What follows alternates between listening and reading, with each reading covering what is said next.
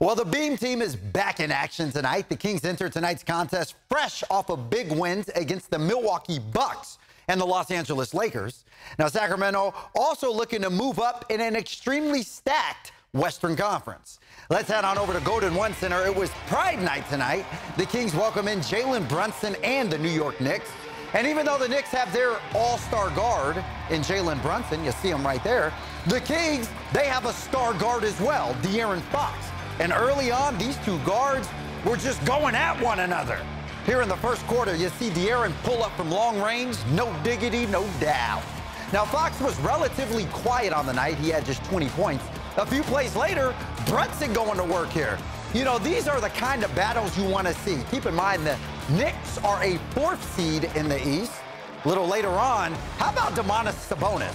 He has been just steady and consistent. You'll see him here doing work in the paint. Domas notched his 49th consecutive double-double of the season, shall I say. He had 21 points and 14 rebounds. Kings trailed by 5 at intermission.